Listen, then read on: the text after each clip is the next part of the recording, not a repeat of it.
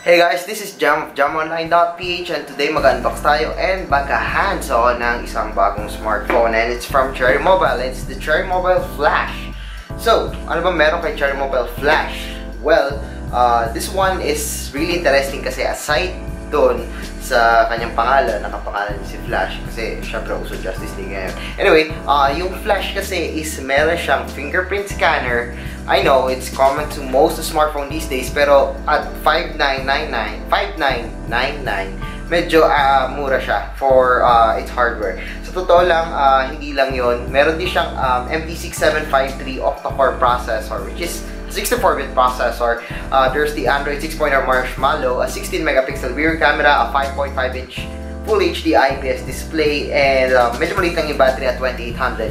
But the thing here is that this smartphone is at $5,999 and yet meron siyang fingerprint scanner. So what do we think about it? So tara i-unbox natin and i-hands-on natin para malaman natin kung ano ba meron dito sa Cherry Mobile Flash.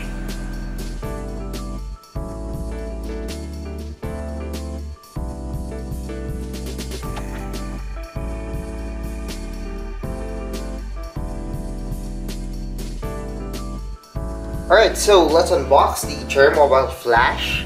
Alright, so again, this one is a really affordable smartphone for its hardware because this one packs a fingerprint sensor. And then open this one. So as you can see, we have here the Cherry Mobile Flash. So let's turn it on and set it up muna natin before we unbox. Alright, so as you can see, we removed the Cherry Mobile Flash and then tanggalin natin to. We have here the user manual. Alright, so as you can see, you heard the Cherry Mobile ringtone. So this is the manual. We have here the charger. This one is a 1000 milliamps the charger. So basically, it's not a fast charger. Nonetheless, okay pa rin naman siya. Wouldn't complain. Alright, so we have here the earphones. There we go. It's an in-ear phone. So, thankfully, mas mag-type ko talaga in-ear phones compared sa other earphones na kasama sa mga smartphones. And then, also, we have here the USB to micro USB cable. There we go. Just the basic accessories na kasama talaga sa smartphone. And of course, we have here yung pin to remove the SIM card tray. So, I believe na ang smartphone na to doesn't have a removable back cover. So, actually, I'm setting this one up. So, medyo magulo lang. Ang dami kong ginagawa. Anyway, so, let's set it up. So, skip anyway. There we go. Next. Alright, so, let's gonna play this one. But before that, let's remove the plastic. So, you know the specifications already of the Cherry Mobile Flash. So, let's remove all these boxes here on the side. There we go. So, So, here's the Cherry Mobile Flash. And then, let's talk about the smartphone. So, as you can see, here's the smartphone. We still have the plastic at the back. It doesn't have a removable back cover. So, I'm gonna remove this plastic first on the side. There we go, at the back. There you go, that's nice. Talagang type ko talaga tanggalin yung mga plastic sa smartphone. Sobrang sarap na feeling niya kasi bagong-bago. Anyway, this is the Cherry Mobile Flash, and it looks like you know, HTC smartphone, something like that. Pero it's not. Then as you could see, medyo maganda siya tingnan dito because of the bezels. Parang edge-to-edge yung bezel niya. Pero pag tinignan nyo mabuti, meron tayong maliit na bezel sa sides. Although, I'm quite surprised na hindi ganun laki yung bezel niya. But again, bezel pa rin siya. But I wouldn't complain. I mean, it's $5,999 and you got a pretty good hardware. We got the fingerprint sensor in this one. I wouldn't complain. So there's the 5.5-inch Full HD IPS display. Unfortunately, parang yung display niya, I'm not sure. Maybe it's just the lights. But I kind of feel that the smartphone feels medyo yellow yung white siya, which is normal sa IPS.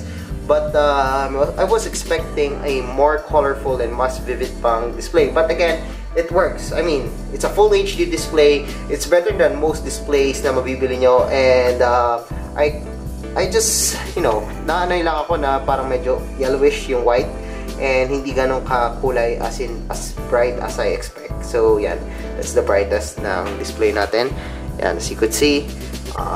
But anyway, it's still good. I mean, it's not bad, it's not great, but it's good. So inside, we got a 1.3 GHz MediaTek MT675 octa-core processor. That's a 64-bit processor. And then we have a 2 gigs of RAM. So as you could see, it's a storage, sorry. So we also have a 16 gigs of internal storage, but you could use around 10.75 gig, which is not that bad. I mean, you could even expand it naman via microSD, which is located here. So actually, I'm gonna show that to you. Let's open yung SIM card tray ng Cherry Mobile Flash. There we go. So ayan. So here's the SIM card tray. As you could see, it's a hybrid SIM card slot. So there's the SIM card slot 1, the SIM card slot 2, and if you can sacrifice yung isa, gawin yung SIM card 1, and then microSD yung isa. So I'm gonna turn this back. There we go. So again, this one doesn't have a removable back cover. Pero this one got a textured back. Parang we've seen these finished before sa other smartphones and Cherry Mobile and even other brands like Star Mobile. Then we also have the Cherry Mobile logo, flash, and then the fingerprint sensor. Actually, medyo mas malalim yung fingerprint sensor niya compared to other smartphones na na-try ko. Actually, I have two smartphones with fingerprint sensor, pero parang mas malalim yung fingerprint dito. And then, at least maganda siya tingnan kasi meron siya ng parang bakal na look. Then we have here yung kanyang camera. Interesting. Medyo malinis siya tignan. Actually, medyo manipis siya. Or maybe it's because of the curves, kaya madali siyang hawakan. Masarap siya hawakan. But it's 5.5. So, most people naman, siguro medyo nalakihan. Pag maliit yung kamay. Pero most people naman, may average lang sa kanila. Then, sa baba, we got the, by the way, sa baba, we got the capacitive button. A home button with red na circle. This is the back button, of course. And then, the menu button. As expected sa isang Cherry Mobile smartphone. Last, we got the camera. Let's try out the camera, actually. So, yeah, try natin yung camera. So, let's try out here. I'm gonna try out muna yung front camera. So, wow. So, oh, wow. That's a wash out and super white, as you could see. Sobrang, wow. Hindi ko na-expect na ganito ka puti niya. And medyo malabo talaga yung dating na niya. Sobrang wash out yung dating ng front camera niya. So let's try out yung kanyang rear camera. So I got an object here, a mouse. So try lang natin. So it takes time, but it's let's see. Medyo ano siya, parang wash out talaga ng konti. Wala tayong magagawa doon. Pero the details is quite sharp. Pero yun nga, wash out yung dating niya and yung colors na hindi ko gusto. But we have to try this out once we review this smartphone. So malalaman natin if okay nga ba or hindi. Let's check out, by the way, yung kanyang OS. Sabi nila it's Android 6.0 Marshmallow. Let's check. Yeah, it's 6.0 Marshmallow already. So thankfully naka-marshmallow na sila. There's no Android N pa. It's still on beta. So wag kayo mag-expect muna sa most smartphones ng ganon. So inside there's a 2800 mAh battery, but unfortunately we cannot open that one. So what can we expect from sa smartphone pagdating sa software? Of course, we still have yung Cherry Mobile applications like the Bonus Load, Cherry Fun Club, Cherry Play, Cherry Prepaid, Movie Club, Opera Mini, and of course you could update this one via wireless update. I'm not sure if there will be an update to the next version of Android, but still nice to see na meron tayong wireless update palagi sa mga smartphones for security, for compatibility, and hopefully sana gumana din ng Pokemon Go once Pokemon Go arrives here in the Philippines. So yeah, I guess that's it for the Cherry Mobile Flash. So this smartphone is 5,999 pesos, and this one is really interesting kasi nga aside sa presyo niya na 5,999, meron din siya fingerprint sensor sa likod. So what are we waiting for? I guess we have to end this video. So if you like this video, don't forget to give us a thumbs up.